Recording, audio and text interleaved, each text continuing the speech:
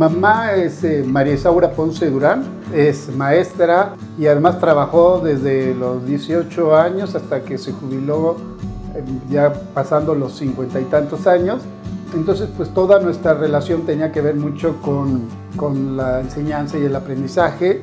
Mi papá falleció muy joven, esto deprimió mucho a mi mamá, pero cuando cumplió los 60 entró al INSEN y entonces le volvió a cambiar la vida. Ahora sí se soltó el chongo y entonces tuvo 20,000 novios, paseó por todo el mundo, paseó por todos lados. Yo le decía, ya grande mamá, pues ya bájale, ¿no? Ya regresate un poquito a tu casa.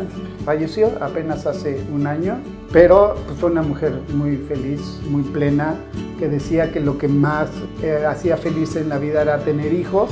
Todos los domingos que la visitabas, ¿no? Sientes que ganas de verla y ya no está. Su mensaje siempre era: todo lo que aprendas te servirá en la vida. Todo lo que he aprendido me ha servido en la vida.